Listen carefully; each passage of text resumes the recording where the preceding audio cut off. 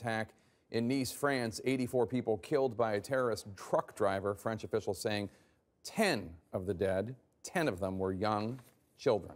Some of the injured, according to French officials, were trampled in the stampede of people trying to escape the attack. CNN senior international correspondent Atika Shubert is at the scene of the attack in Nice. And Atika, you spoke with a young victim who was wounded in the attack.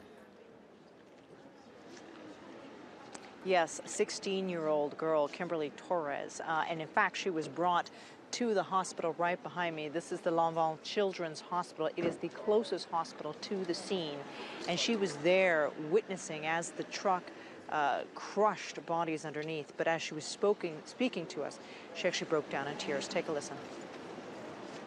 I didn't understand what was happening, she told us. I saw the truck and I went closer, and then I saw everyone lying on the ground. I started running because everyone else was running too, but I still didn't understand. She's going to be 17 soon. And she called me and she said, "Mummy, there are dead people everywhere. There are severed heads, dismembered legs, blood. Mummy, come get me," she said.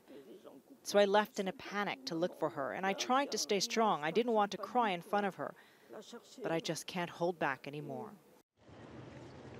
That was Kimberly's mother, Edviga, as well, and you can just hear the emotion in their voice. She managed to escape with a minor leg injury, but the kind of trauma that from simply witnessing the event is going to stay with her for the rest of her life. There are now 28 children still in that hospital.